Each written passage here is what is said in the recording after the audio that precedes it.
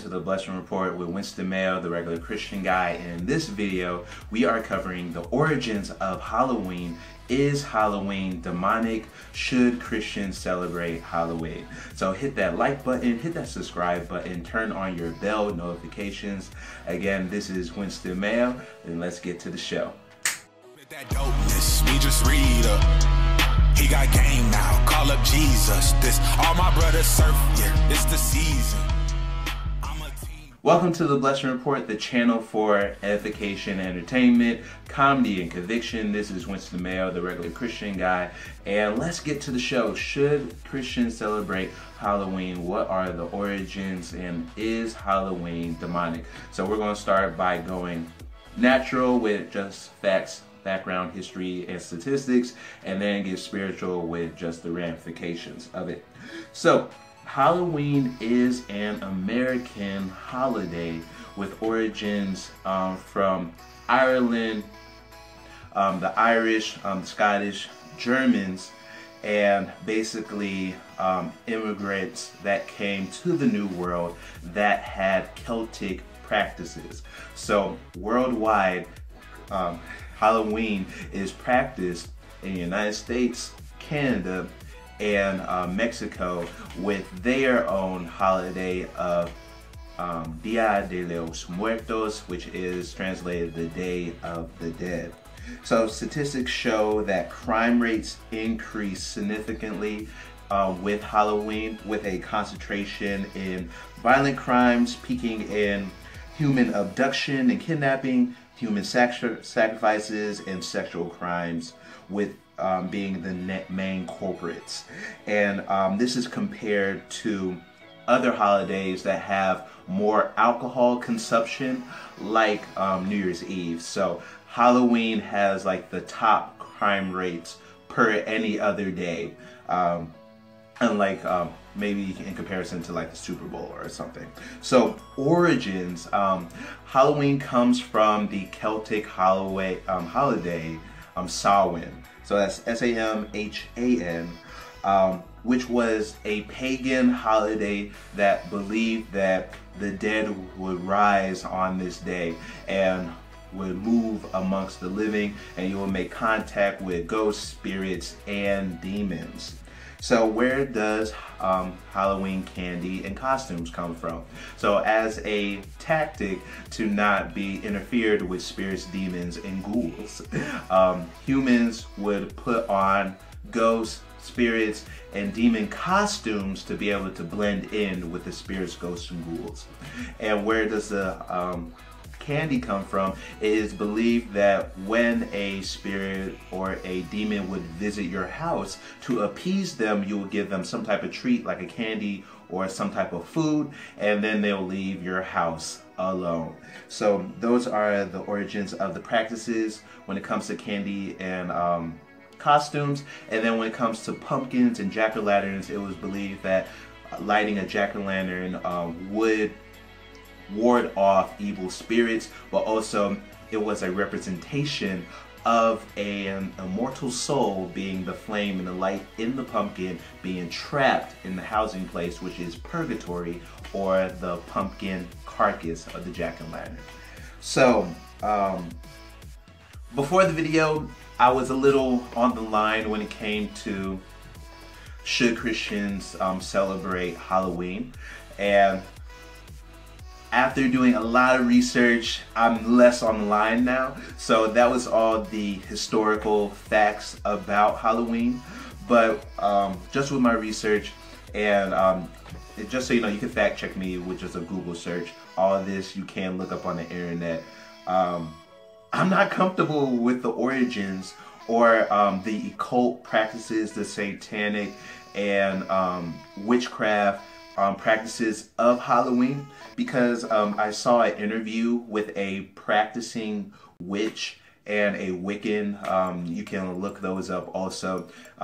People actually do a lot of witchcraft. This is like a great holiday for them. This is one of their top holy days that they believe in, and they believe that on Halloween, October 31st to like November 2nd, that the veil between the natural realm and the spiritual is less thick, so demons and spirits can have contact and communication with humans or witches or the Wiccans or whatever. So from a spiritual aspect, they believe full-heartedly in this. And then even if we do Dia de los Muertos, in Mexican culture, they believe the same thing, that on this particular day in the spiritual realm, the dead make contact with the living. So I don't feel comfortable myself with the practices that are multicultural, that say that there's something about this day where the spiritual realm is heightened to a degree that you can make contact with demons, ghouls, ghosts, and spirits. And then I just don't like the spiritual ramifications and the demonic and the satanic, because from a Christian perspective, we know better.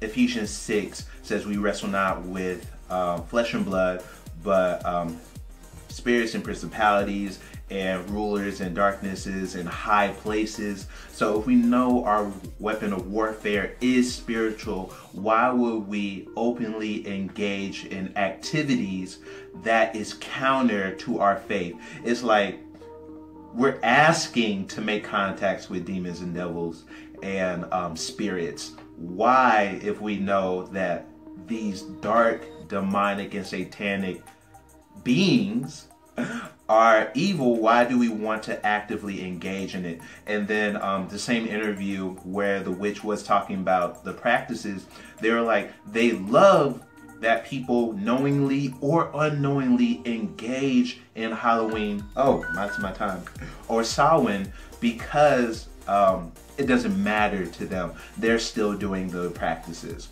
So if they don't care if you consider yourself one of them or not, but you're engaging in their practices, they consider you to be engaging in their practices. So how much more do these spirits also?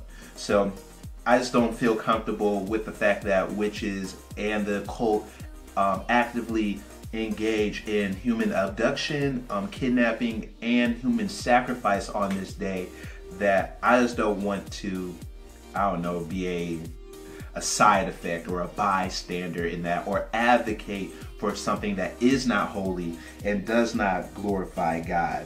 So overall, I just think the devil enjoys holidays like this, where we can be desensitized to spiritual things.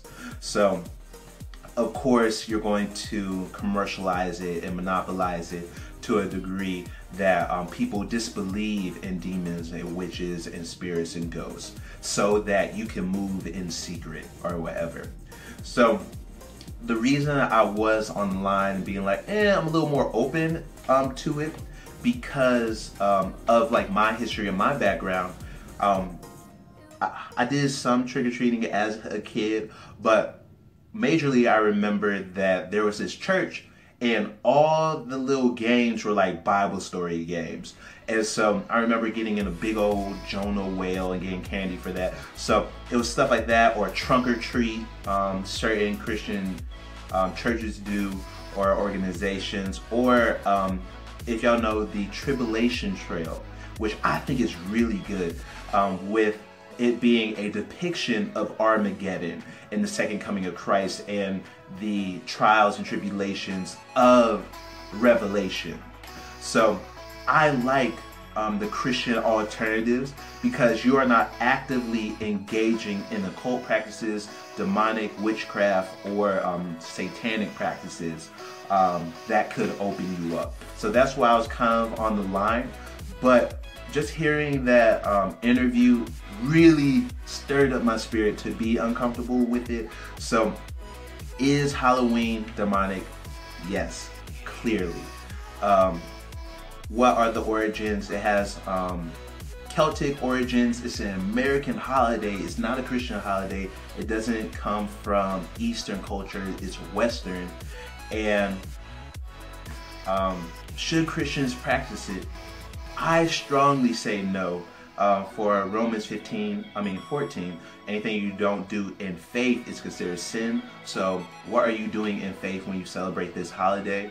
1 Corinthians 10, everything you do to the glory of God. How is God getting glory out of this holiday? And then I think it's 2 Timothy that say in the last days, men will be lovers of self, lovers of pleasure, and will not love God. So I really believe that pleasure and entertainment, why are we doing this holiday? Just for fun, just because it's in our culture, just because our parents let us? Like, there are things that we need to question the origins and the motives. So that's my time, but let me hear from you. Do you celebrate Halloween? Are you going to continue celebrating Halloween since you got these origins and you know where the practices come from? Or what are your Christian alternatives, like trunk or treat, or the tribulation trail, or any other church events? So if this video has been informative to you, hit that like button, hit that subscribe button, turn on your bell notifications that you get all the new videos or whatever in this new season. And remember to connect with us in the description box below to have all our social media platforms. So that's YouTube, Instagram, Facebook, Twitter, and Reddit. And videos will be weekly. Hopefully I can stick to the schedule. And all the Bible verses, everything important is in the description box below. And this video has been supported by my book, Searching for Land. And check what just came to the stores. My new book, The Science of Salvation, the manual for manipulating and manufacturing faith. Really excited about this. And thank you for watching. I'm really grateful for y'all, and I love you. And thanks. And remember that God blesses people by using people to bless people. So how have you been a blessing today? Thanks for watching. Share the video. He got game now, call up Jesus. This all my brothers surf, yeah, it's the season. I'm a teen wolf, got my teeth in. All we serve is hope here, we just read up. He gave me 2 racks, bought back 3 of them. We used to drown.